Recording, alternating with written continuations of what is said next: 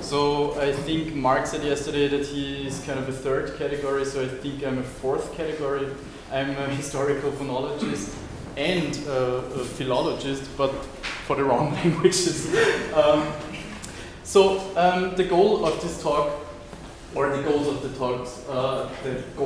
talk are testing the Baxter-Zagar reconstruction using loanwords for ancient European languages, which will mainly be Tocharian, since I'm a specialist on Tocharian, but also because most of the stuff seems to be from Tocharian or into Tocharian when we look at the ancient time. Testing means looking again with the new reconstruction at loanwords that most of them have already in one way or the other been suggested, and I picked the raisins of the ones that I think that are that they will stick.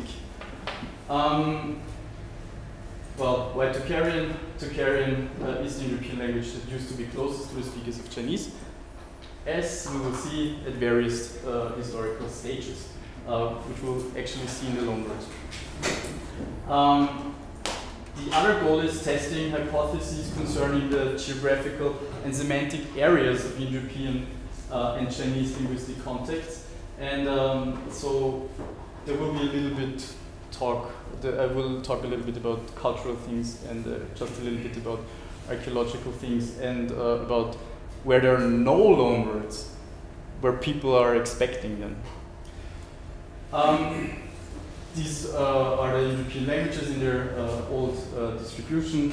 I guess I'm preaching to the choir, everybody knows Indo-European, but you see, Tocharian, of course, is the language most to the east.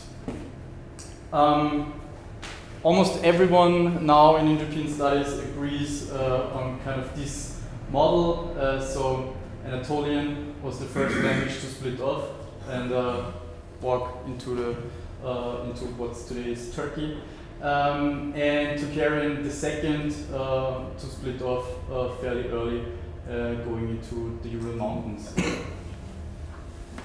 I personally think that these dates are a little bit too early, and I also think that Tocharian is much closer to the other languages than Anatolian is, and also there is a huge difference between Anatolian and the other languages, including Tocharian, but that's something that we can discuss later if you want. What's to know? Discovered at the turn of the 19th to the 20th century, spoken from late antiquity into the Middle Ages in today's Western China. The manuscript tale from the 4th to the 13th century, but probably Tocharian died out as a spoken language around the 10th century.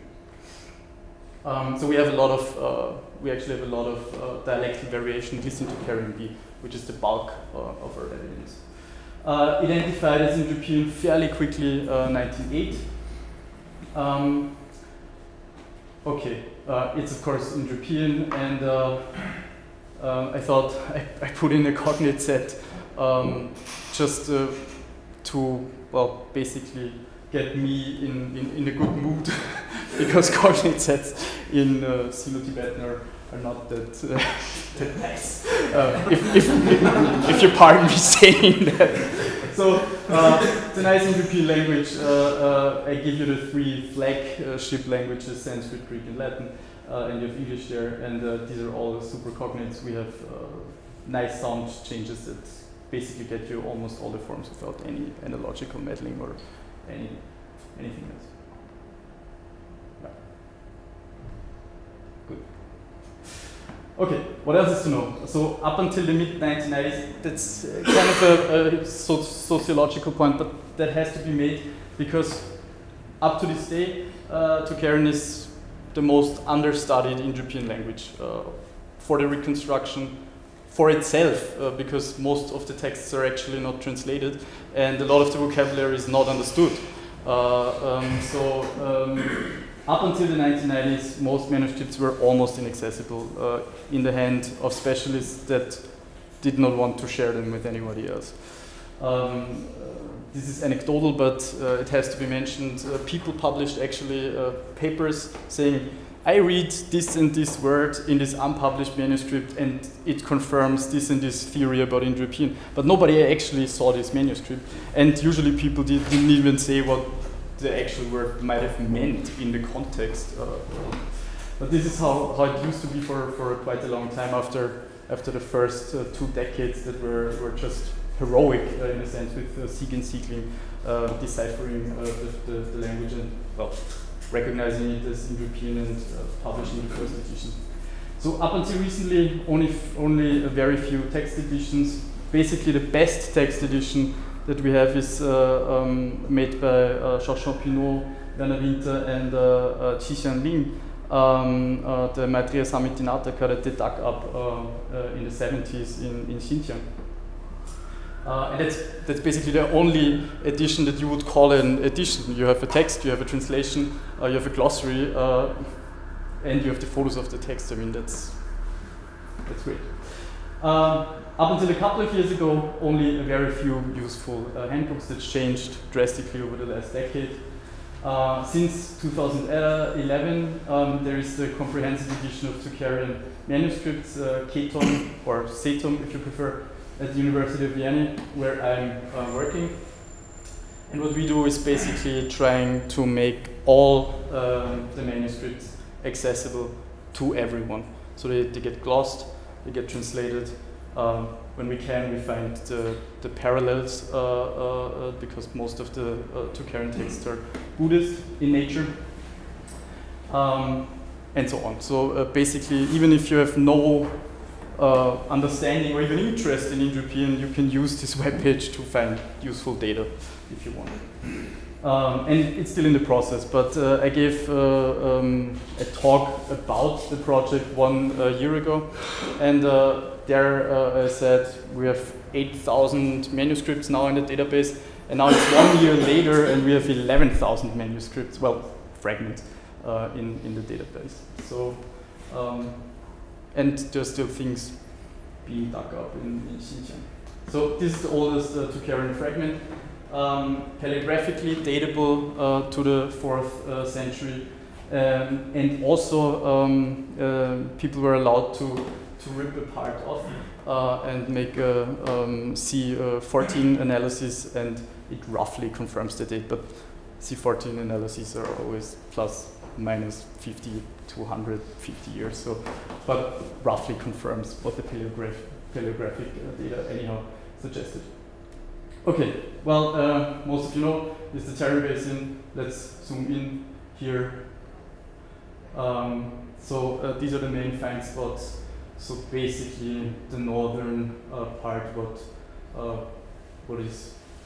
was the old Silk Road and what seems to become the new Silk Road, when we believe the president of China. Sorry. So the red one indicates Tocharian A, and the brown one are Tocharian B. And you see even from Endere, and I think now there's even a manuscript from Khotan. So it was spoken around the Terry Basin. Why is Tocharian important, even if you're not an Indo-Europeanist? Well, because probably this guy was half Tocharian. He was one of the most important translators for Buddhist texts. And this guy was maybe the most important of them all. So basically, Tocharian played a vital role in transmitting Buddhism from India to China and from Sanskrit into Chinese. Okay, so where do the Tocharians come from? That's the never-ending debate, and we don't know. But the theories are now basically the Xiongnu started a fight up here, and the Yurge or Ruje,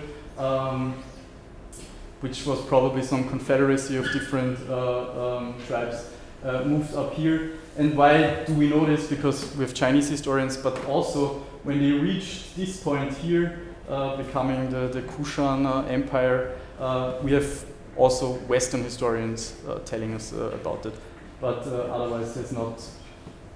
I mean, we can assume that there was some relation with this kind of migration that pushed Tocharians from either here or here into the Terran Basin. Yeah, that's the whole thing all over again. This is the Kushan Empire. So basically, they were pushed for the Roje were pushed from by the Hyungno into this and established this Kushan Empire. And this was a mixture of, as probably everybody knows, of Greek and Iranian and maybe Tocharian people, and a lot of other people. So going back in time, what people in Indo-European now believe is that we can kind of pinpoint the pre-Proto-Tocharians with the Afanasyevo culture. Yeah, I don't know. Artifacts don't speak, genes don't speak, so I'm always a little bit skeptical with these arguments, but it should be mentioned. And actually, this is from a genetic paper. But as I said, artifacts don't speak, and near do mummies. Good.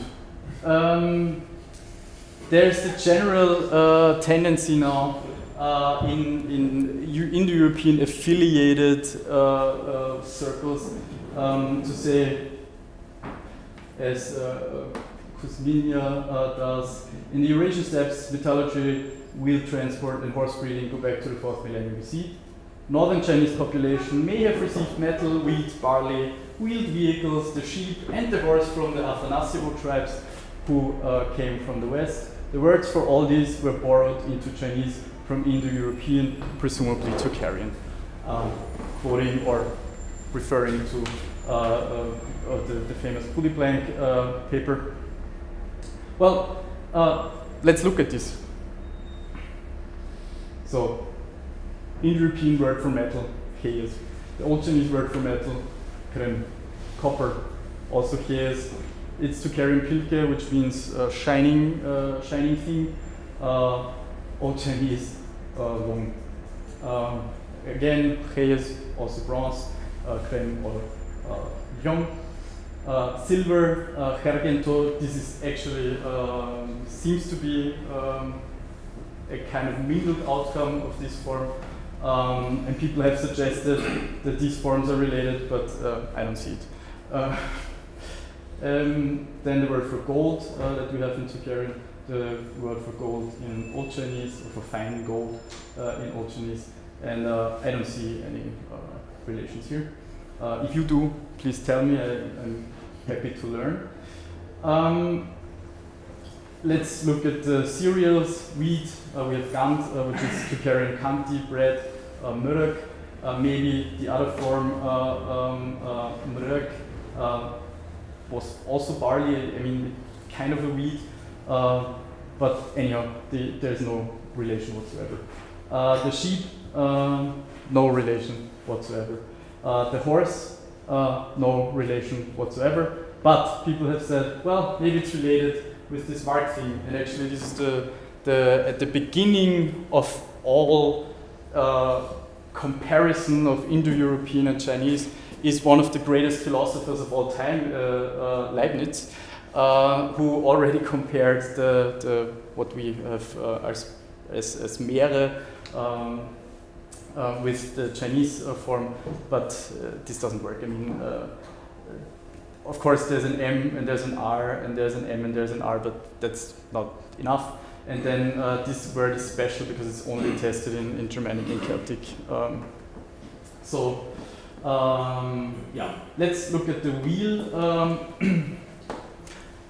So you see, this is basically the tested wheel terminology. So wagon, wheel, axle, yoke, etc. And you see, so Indo-Iranian has basically all this terminology. Anatolian has only this for the yoke. And Tocharian only has wheel, or, I mean, basically it's the word for wheel, but it became the word for chariot.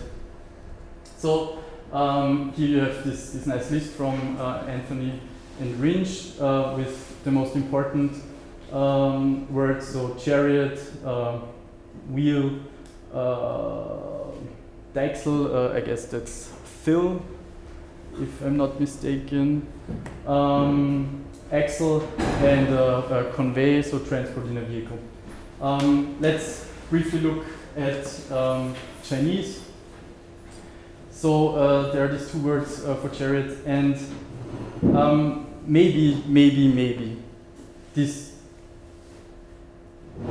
can be from something Indo-Iranian.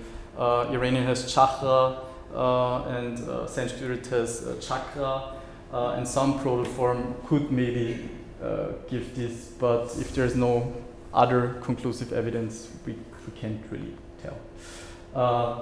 Wheel, run, axle, luruk, then nave, cock, and here again, maybe this is a shortened form of the Tocharian kokale, but then again, from the meaning wheel or chariot to nave, that's not the best semantic change that I would come up with. Be conveyed, cis, drive, nuras, charioteer, bok. So you can see there's not much Indo-European borrowings going on there. As I said, maybe here, but the evidence is not really conclusive. Good. Now let's look at real Tocharian loanwords in Old Chinese. So this is also in Laurence and Bill's book. This funny plant. Going back to anguash, which itself is a loanword from Proto-Iranian or some older Iranian, angu chatu. Then there's the honey word. And maybe we have to discuss this later a lot. But basically, there are two proposals. So mi from Middle Chinese mit, from Old Chinese mit, that's in Laurence and Bill's inventory, or as Guillaume suggested, from Middle Chinese mit, from Old Chinese rit.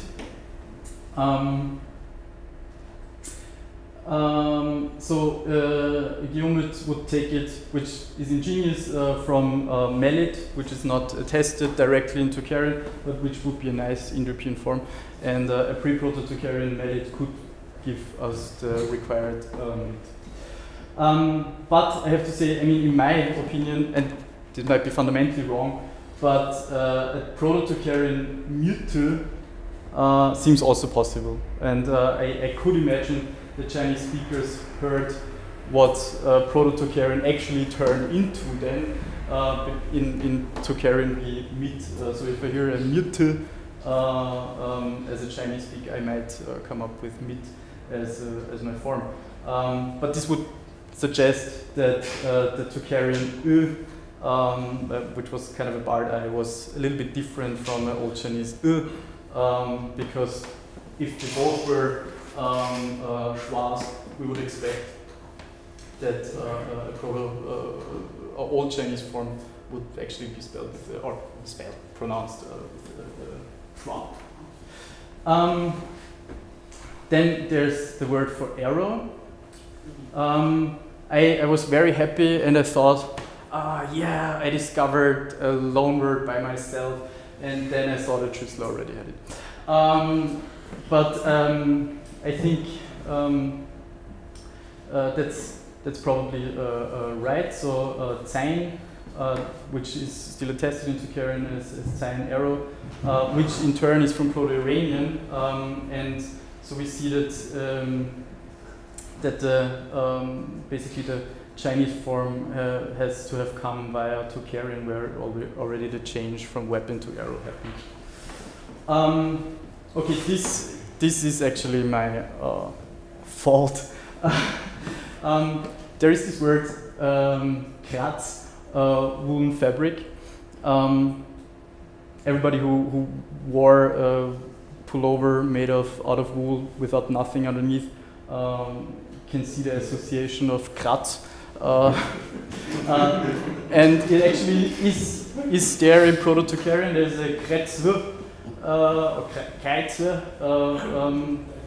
Tocharian B, kretzwe, Tocharian A, kratzu, meaning rag, and probably, as far as we can tell from the texts, woolen rag. It occurs in a very strange context where Buddhist monks are basically, they're told that when they have special needs, they should use a rag to satisfy these needs. Yeah, that's the fun of Tocharian philology. But it is related to, of course, probably to scratch and German kratzen, which is a funny thing. Good. This that's why here I made a question mark. The goose. Well, maybe. At least one of the gooses, the gray one, that a fellow Austrian Nobel Prize winner took a lot of pride in carrying, actually was domesticated somewhere in the Middle East and gradually shifted to Asia. And we would probably have a pre-Proto-Tocharian form konto giving kente goose. Then we would actually have evidence for an old O grade, which would fit actually nicely with the Germanic data and also the Sanskrit data. So Hamsa and of course our word for Gans and goose. But I'm not quite sure about this one. Old Chinese loanwords in Tocharian. Clue. And that's an old one, but that's a fantastic one, I think. Because it can't possibly be from Middle Chinese. So it has to be from Old Chinese, and that's a really nice thing. And this could give us also the best clue, pardon the pun, concerning the time and space of the linguistic contact between Chinese and Tocharian speakers. There are genetic, I'm not talking about mummies, there are genetic investigations on the rice in Xinjiang. And it seems that rice came to Xinjiang 2,000 years ago. But this means that the word was borrowed earlier, somewhere where the Chinese already cultivated rice. And I mean, the closest thing I can think of in pre-Qin times is maybe Gansu. And incidentally, this might also be the home of the Roje. In the centuries before the Qin dynasty. And then there are a lot of measures. This is one of them. And they also, so Tocharian basically is, it collapses all distinctions. So Proto-Indo-European had T, D, H, and everything was collapsed into T. So basically, they didn't care about our superscripts. This example is nice insofar because we have these vowels that lead to this palatalization. And the palatalization of a T in Proto-Tocharian would give us a ch. And that's quite nice. And this also confirms that this thing is Old Chinese, because this thing would probably end up as shak. Yeah, basically that's what I just said. But there's also this one, and the same thing. I mean, Tocharian collapsed D and T. We have this palatalization happening in Proto-Tocharian, giving us chak, and again the same thing. This cannot be from the Middle Chinese form. Then this word. A lot of ink has been spilled about this word. But I think that we should actually take it from Old Chinese in some way. Why would Proto-Turkic Tümen not work? Because Tümen would probably palatalize the T in Proto-Tocharian, which would lead to kind of Tümen, and then in Tocharian B to Chame. and we don't have these forms. And some people said, well, but we have the U, and it's true there are spellings with tumane in the literature, so not a full U, but when you actually look at the evidence, they are fairly late. So the oldest forms are tmane and tman. Again, another measure, to. I think it's possible when we reasonably suggest that the glottal stop, since they did not have a glottal stop at the end of words, they substituted a w, and we would get, this would then lead to a proto-Tokarian form tow, which would exactly give tau in Tokarian. Then from an old calendar system with Rab, the 12th month, and this must be from Old Chinese Rab, and also we can lead a lot of discussions about these measure words, and maybe someone will come up with a phonological explanation that will contradict mine. But this seems also very old. Okay, then, I mean, that's a little bit boring, but there are Middle Chinese loanwords in Tokarian, so kai, cover, cow, bolt of unbleached silk, so cow, white raw silk. Then chane, from tian, and not, so this is a Middle Chinese form, and things are different here in the phonology of Tokarian at that time. Then shank, again another measure. Oops. Okay, this wasn't. Then tsung, also a measure. Then zen, blue, probably. This is a cluster like this would probably end up, so are ending up like this in Tokarian, so that's not a big problem. Then the word for SOAS, tiang, also there. What else? Then this one, tiangkun, from straight from the Middle Chinese. Schweljang, grain tags, also from Middle Chinese. Sima, so the marshal. Then this is a quite nice thing. So Tokarian doesn't have an H, and I think that this writing suggests that this was already something like Fujiyama, and the only way they came up with, because they don't have an F, was to write a strange H and a Hu to imitate the phi. Yeah, late loanwords are kinds like that, because they can't come from the Middle Chinese forms, and they look like imitations of things that are already very old. But I'm not quite sure how we can really get them to work. So I would be happy about input concerning this. And also Shao receipt from Chao, which also cannot really come from the Middle Chinese form.